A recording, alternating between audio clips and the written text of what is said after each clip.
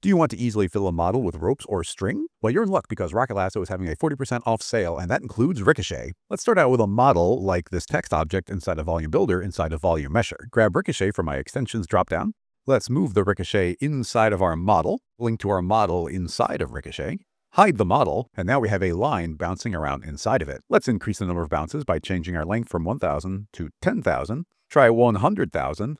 Let's try 1 million units, and you can see there's so many lines bouncing around inside that this looks like a solid orange. Put this back to something reasonable. I want a nice even point distribution on this, so I'm going to feed it into another Rocket Lasso tool, Utility Splines. Search for Rocket Smooth, drop our Ricochet inside, and if I double click, I can see this new subdivision and smoothing. Change my point input to be based on a step of 7, and now drop the entire thing inside of a sweep so we can actually see the geometry. For simulation, I'll select the spline and add a simulation rope tag. I want it to be very bendy, to be very stretchy, to have no friction, and I want to have a radius of 3 matching the sweep. Let's hide our original geometry and also make it a collision by right-clicking and saying Simulation, Collider, and I don't want to collide with the outside, I want to collide with the inside. For some extra personality, let's create a Simulate Forces Turbulence.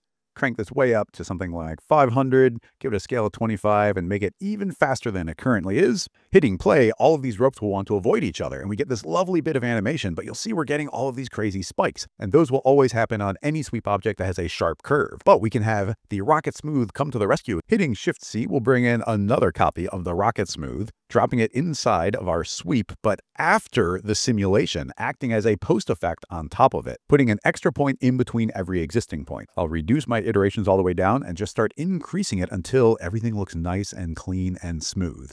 Now we can hit play again and look at our end result of this nice flowing bit of rope inside of any model that we want.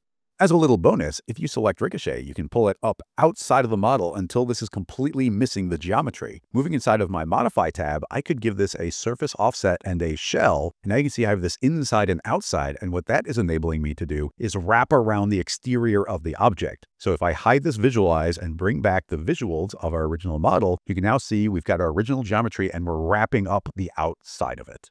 And of course, don't forget to use code RKTHarvest for 40% off all Rocket Lasso plugins.